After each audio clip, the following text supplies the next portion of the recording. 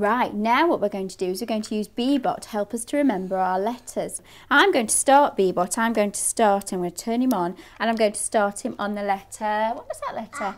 Ah. So I'm going to put him on ah. Can anybody see a letter that they know? Put your hand up if you can see a letter that you know. Lily? We can see t. So let's see if we can make Bebot move to the letter t. Right, how many spaces do I need to move him forward? 2 spaces. So I need to press forwards on Bebot 2 times.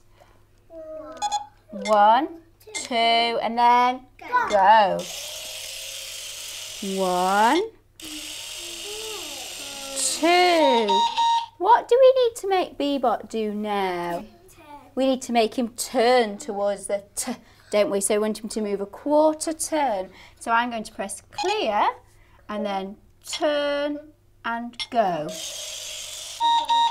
Brilliant. Brogan, do you want to see if you can come and make Bebot find T, the t space on the mat? So think about how many spaces you need to make him move forwards. 1, 2, 3, 4. 2, 3, 4. Then he's going to press go. 1, 2, 3, 4. He's made it! Yay! Well, today we've been using the Bebot for a literacy activity with the alphabet mat just to reinforce the letter sounds that we'd learnt so far, and we asked Bebot to move to the different letters on the alphabet mat, and the children really enjoyed doing that, and that really reinforced those letter sounds.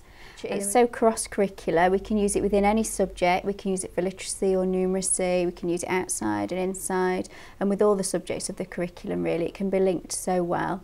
The Bebot's really great because the kids love getting hands-on with him, they love pressing the buttons and making him work, and he's a lovely little character, and they like the fact that he's colourful and that he can just move around and they can control him.